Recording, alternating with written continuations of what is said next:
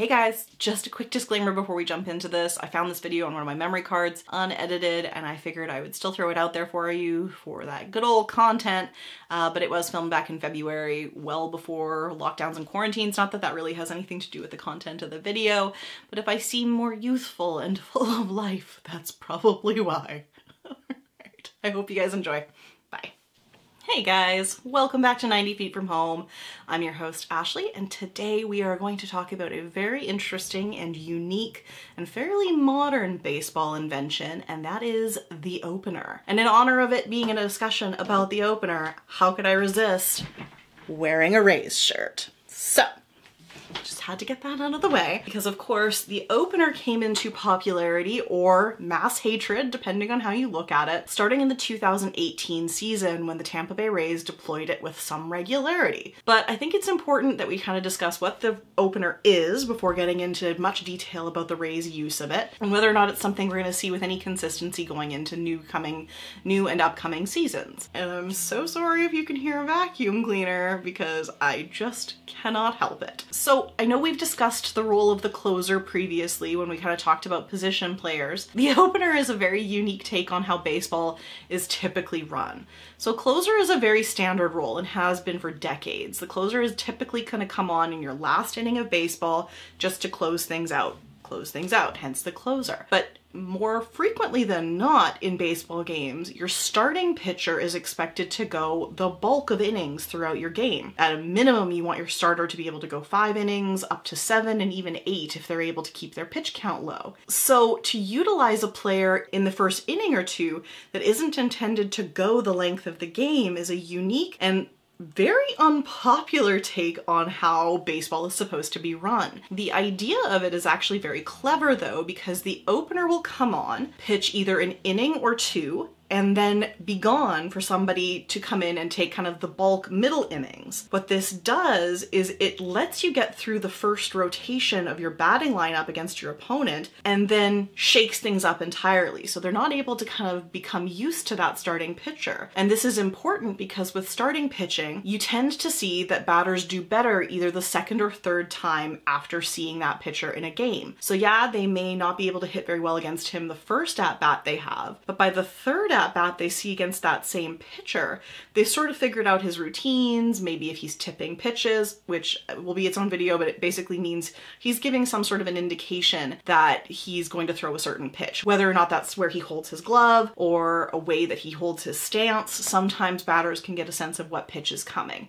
And if they're able to read that through 3 different at-bats, then they have a better opportunity to hit well against that pitcher come the third time they see him. So with the opener, you're actually taking away that sort of predictive measurement, because by the time a batter's second at-bat comes around, there's already a new pitcher on the mound. And if that second pitcher, the kind of middle innings pitcher, is only going to be up for 1 or 2 times seeing that same batter, they're never quite able to find the rhythm and therefore take advantage of what they are seeing that would exist if they were just seeing one pitcher through 7 innings. So we sort of saw modern use of the opener start up in the 2018 season with the Rays. And on May 19th of that year, in a game against the Angels, the Rays brought in their closer, Sergio Romo, who's a guy used to pitching 1 or 2 innings tops, but instead of having him come in at the end of the game, they started the game with him. And this was because in that 2018 season, the Rays had gone through just a monstrous number of starting pitcher injuries. Their intent during that season had been to start the rotation with 5 strong, typical starting pitchers. But when 2 of those pitchers ended up being lost to injury for the whole season,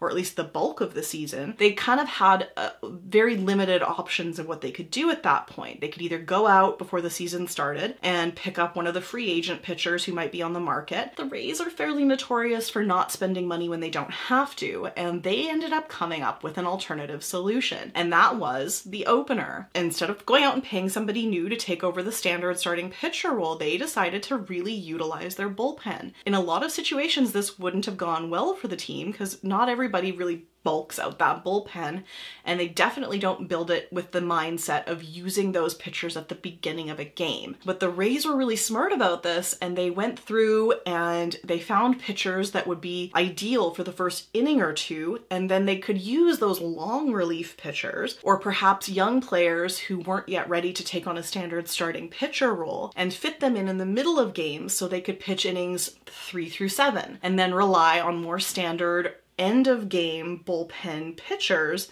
to wrap things up. And what you ended up seeing then were these bullpen games where you were using, instead of a standard starting pitcher, an array of different relief pitchers. And it's sort of fascinating how well it worked for them. I don't know that it would work for every team, and a lot of teams have sort of picked it up from that point to try to use it when they've maybe lost a pitcher to injury, or they're not really sure how to best utilize their pitching rotations. And with mixed results, some teams are finding it works very well for them, whereas others are like, we tried this for a game and it's not gonna work for us. But the Rays continued to use it throughout the 2019 season as well, and it got them all the way to the postseason. We actually ended up seeing bullpen games taking place in the American League Division Series in 2019, which is just crazy. And they did well, which is even crazier. The Rays may not have advanced beyond the ALDS, but they still managed to put Justin Verlander on the ropes, and that's saying something about the quality A, of their bullpen, but also of the way they learned to utilize this technique. This wasn't the first time in history that somebody had been used in an opener role. The first recorded use of an opener is actually in Game 7 of the 1924 World Series, when the Washington Senators used a pitcher to face only 2 batters. And the reason they did this is that they wanted to kind of trick the opposing team into setting a batting lineup with that pitcher in mind, and then locking them into that right-handed heavy batting lineup. So that's a bit tricky, of course. A little bit like cheaty, I guess, but you know, it worked for them. And in the 90s, we saw a couple teams using this same kind of rotational trick specifically towards the postseason. We saw teams like the Pirates, like the Athletics, using pitchers in positions where they would be pulled very shortly after entering the game. But it definitely wasn't until the 2018 season that the opener A got its proper name, and B really saw widespread use by any major league team. And initially people were really against it. Like, there's a lot of outcry about how it was an unfair ploy and it devalued the starting pitcher, and how it was going to change the way teams looked at their pitching staff, and how starting pitchers would start to lose value on the open market. And I don't think that that's ultimately going to end up being the case. I think what it will have proved to do, and will continue to do for teams, is give them an opportunity to continue to stay competitive even when they have injured starting pitchers. But I don't think anything is ever going to erase the value of a guy who can start your game and go 7 innings and throw, 110 pitches and still have quality. Like, the opener isn't going to erase the value for a player like Garrett Cole, which we can see because he got a monstrous offseason contract. And it's certainly never going to do away with your Justin Verlanders and your Clayton Kershaws, but it is going to make it so that teams don't need to go out mid-season and perhaps pick up a starting pitcher if they know they have the quality and depth of a bullpen that can carry a bullpen day. And ultimately, that is a really good way to make use of every member of your team and your pitching staff in really unique and interesting ways. So in case it's not obvious, I'm a fan of the opener. I think it's a really unique kind of structure. And in my first time ever being able to interview players, I asked Johnny Venters about it when he was with the Rays, and he ultimately went on to actually open a game a few weeks later. Didn't go that great for him, but it was still really neat to be able to have that conversation with pitchers and see how they felt about the opportunity to be used in a different role. And I think it really was a very unique moment in baseball history. So I hope that helps you guys kind of get a better sense of the opener and how teams are utilizing those bullpen days.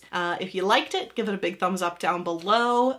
Were you pro or con opener when it started being used? How do you feel about it now? Do you care? Leave a comment down below. Remember to hit that subscribe button and ring the bell if you want to be notified every Tuesday and Saturday when new episodes go live. And of course, you can always follow me on social media, where I'm at 90 Feet From Home on Facebook, Twitter, and Instagram. So until next time, guys, have an awesome day. Bye!